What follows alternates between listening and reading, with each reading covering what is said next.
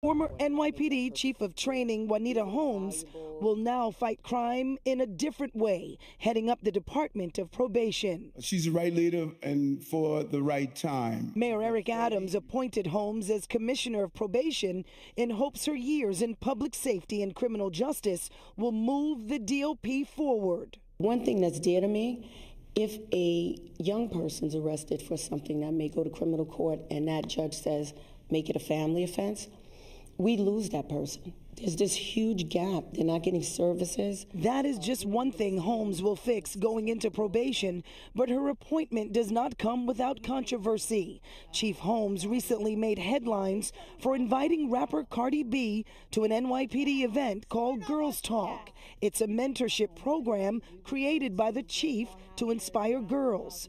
But given the rapper's criminal history, there are those who critique why would you bring Cardi B because she was arrested? The same reason you brought Cardi B is why people voted for me, because I was arrested.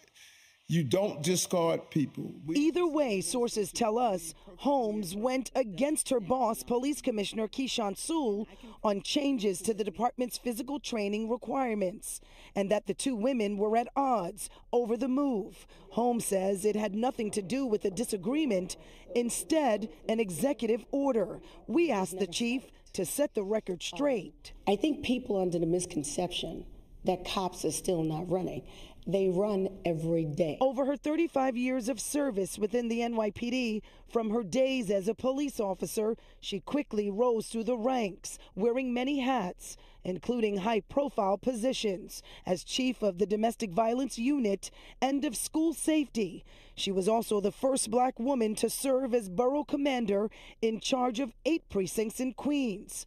Holmes also made history as chief of patrol and as chief of training. Her resume is extensive and reflects her love for the job. The men and women that get the job done every day, I think is dear to my heart.